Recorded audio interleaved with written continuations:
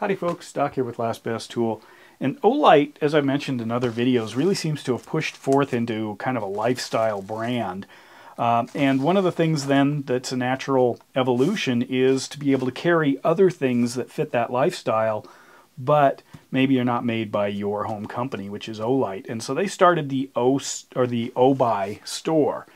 And I got a package from the Obuy store, kind of testing out how it's working. This is how it arrived, very fast. Right now they've got storefronts, online storefronts in for both the United States and Germany. That seems to be the main extent.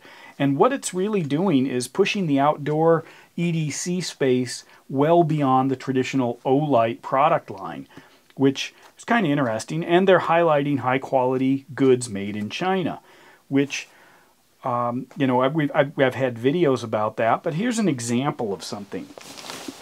This is my favorite coat. It's an Arc'teryx insulated Gore-Tex Pro.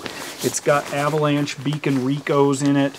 And if you look really close right up here, it says that it is made in China. Sorry about that. Made in China. Right there. It's a Canadian company.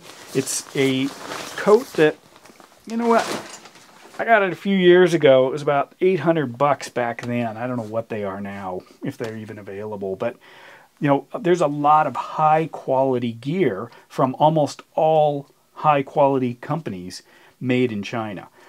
Now, there are some strict U.S.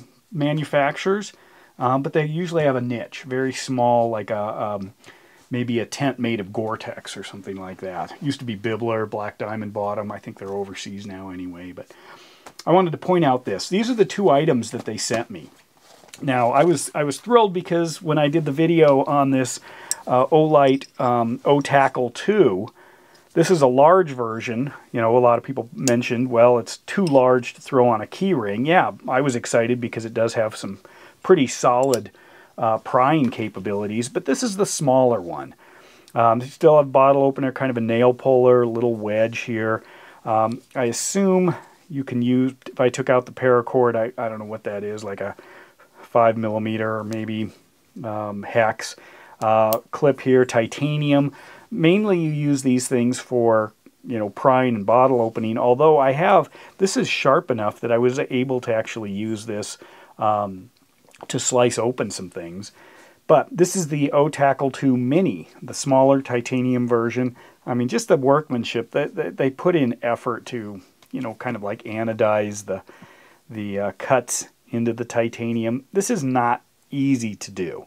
I mean, you need the equipment, so it's a big investment if you want to kind of make the fancy EDC stuff. I enjoy the experience. You know, that's part of my EDC. I don't need to have something. I want to have that something. I want to carry it. I want to find uses for it.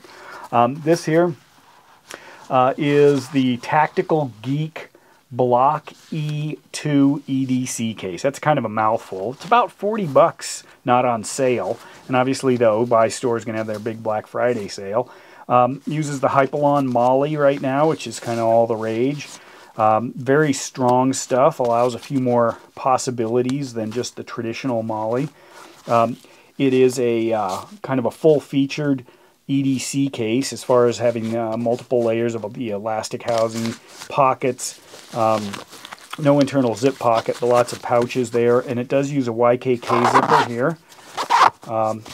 Got a patch area, so I could throw something on there. And Hypalon on the back and a carry strap. Feels pretty dang solid. I haven't you know, run it through its paces yet because I just got it and their sale's coming up. But overall, looking at the stitching, looking at the you know, at the quality indicators in products like this, I think it's right in there.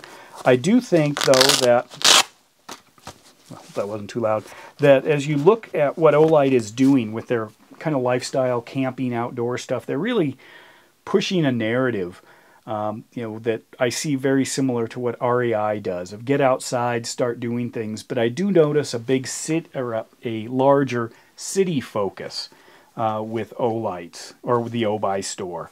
There's a lot of things that are maybe more campground, backyard area than, you know, mountain climbing, even though they've got a lot of pictures. But it's interesting to see some of these products that they're bringing to light, because many times we're looking for very specific things, or whether to fill a niche, or you know, to build a particular kit. You know, for those of us that run around in this space. So anyway, I thought I'd bring that to your attention, point you towards the store if you haven't seen it. Thank them for sending me these to use. I love these little pry bars. I'm glad they're pushing the limits.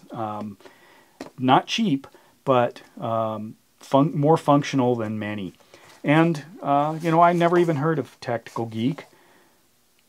But compared to, I've done things with Maxpedition and Right in the Rain and Spec Ops and 511. It's right in there. So it is an option. And with that, Doc out.